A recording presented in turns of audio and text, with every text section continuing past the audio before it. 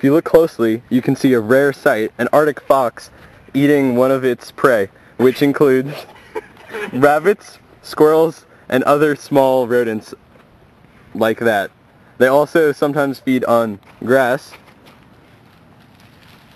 and on other food sources whenever they cannot find ones during the summer months. During the summer months, most of the animals migrate up due to the lesser amount of predators that exist there and the warmer temperatures. Look at this dead fish.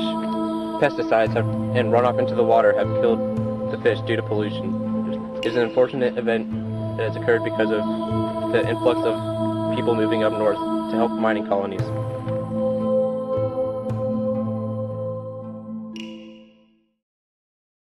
Mosquitoes in the Arctic tundra adapted by completely replacing water in their bodies with glycerol, which is like antifreeze so they don't freeze and die.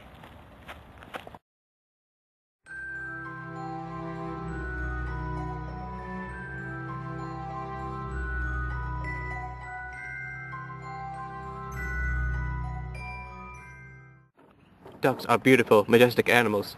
Just watch as this duck glides through the water.